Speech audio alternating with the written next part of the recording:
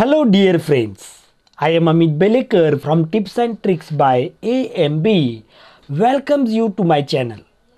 Let's have a look what we are going to deal in this presentation.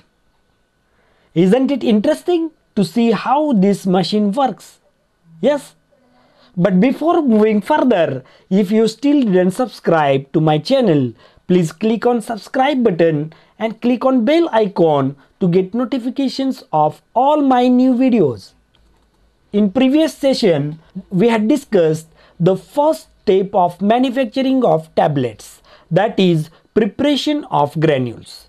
In this presentation, we are going to discuss about second step of manufacturing of tablets, that is compression of granules.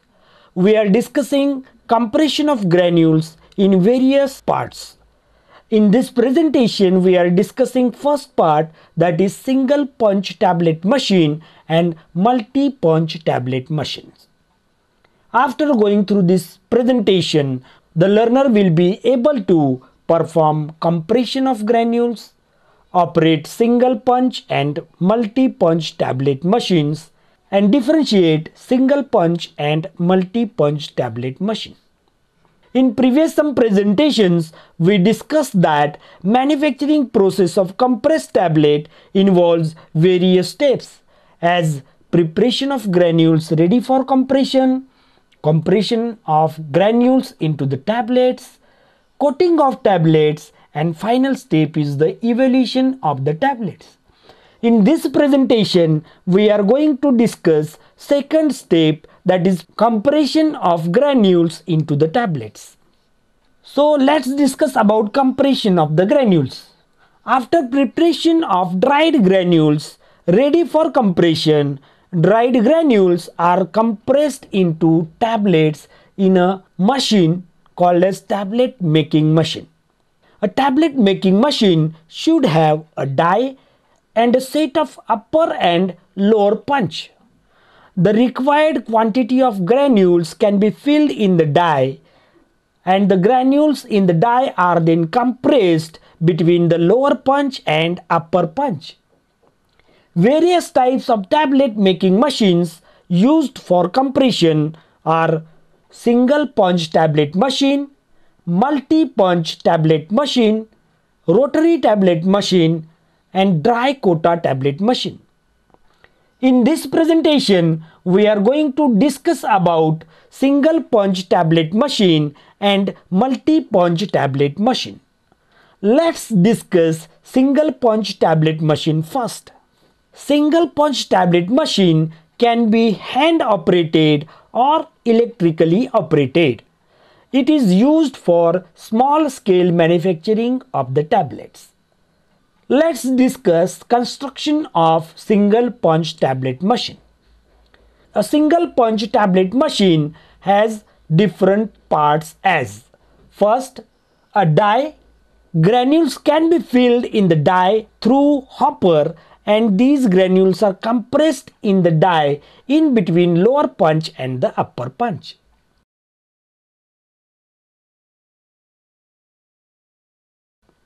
Next part is lower punch and upper punch. These punches come together in the die to compress granules in the die. Next part is ejection regulator. It is a set of nut and screw to adjust the position of lower punch so that at its highest position, its upper surface should coincide with the upper surface of the die. It will assure the easy removal of the tablet with movement of hopper shoe. Next part is capacity regulator. It is another screw on the same nut on which screw for ejection regulator is present. It is used to adjust the position of the lower punch in the die when it is at the lowest position. This position decides the quantity of granules accommodated in the die. Thus, it decides the weight of the tablet. Next part is compression regulator. It is a set of threaded plunger and screw present above the upper punch. The plunger is raised up or lowered down by screwing it. It will adjust compression produced by upper punch in the die. It also has a lock nut to fit the compression.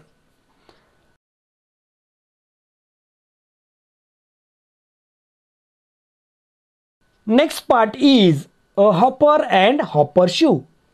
Granules are filled in the hopper, and through hopper shoe granules are supplied to the die. Hopper shoe also removes the tablet after its compression. Next part is driving wheel. It helps in the sequential movement of hopper shoe, upper punch and lower punch. It can be hand operated or electrically operated. Now let's discuss how single punch tablet machine works. Before operating the machine for compression of granules, some adjustments should be done in the single punch tablet machine as per the requirements as follows. The machine is adjusted for capacity adjustment by using capacity regulator to achieve uniform weight of the tablet.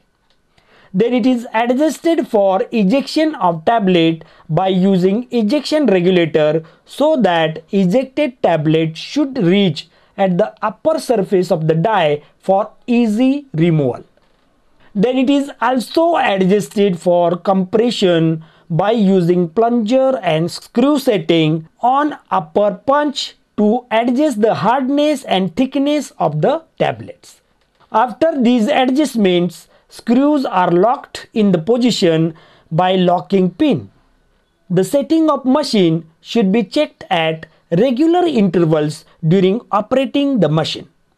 As driving wheel moves, several movements takes place in a sequence in one cycle of single punch tablet machine as follows. First is die filling. Lower end of the die is closed due to the lower punch. Due to movement of driving wheel, upper punch moves up and then hopper shoe moves over the die.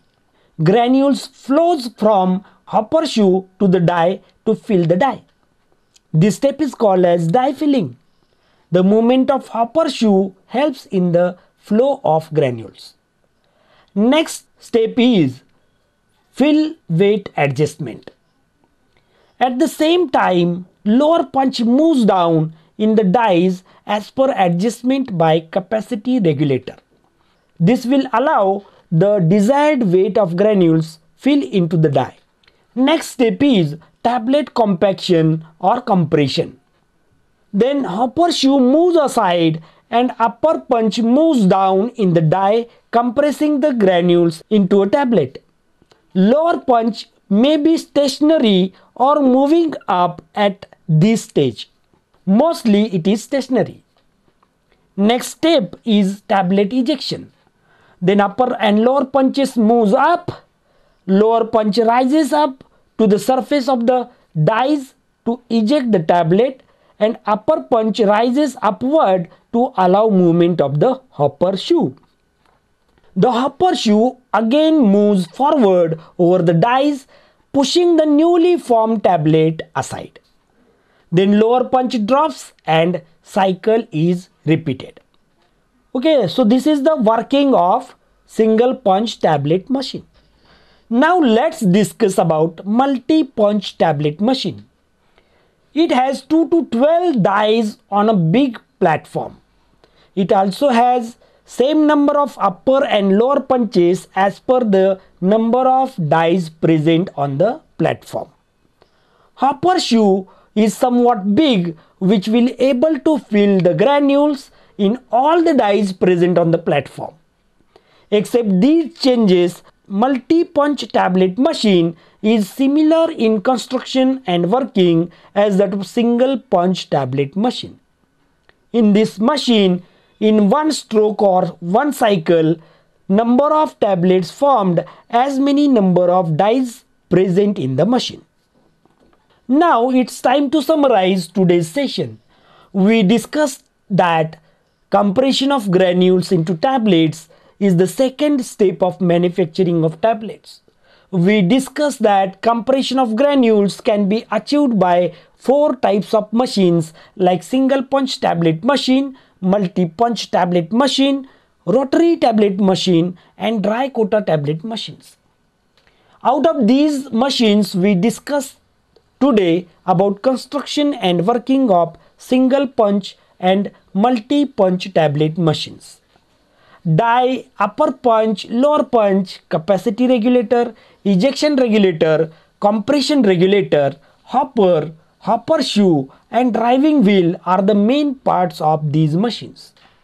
Die filling, fill weight adjustment, compaction of granules and tablet ejection are the steps involved in each cycle of the machine.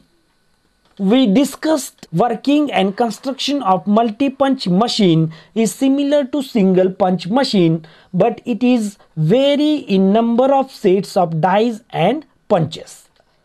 Thank you for listening me patiently. If you like this presentation, please click on subscribe button and bell icon to get notifications of all further videos.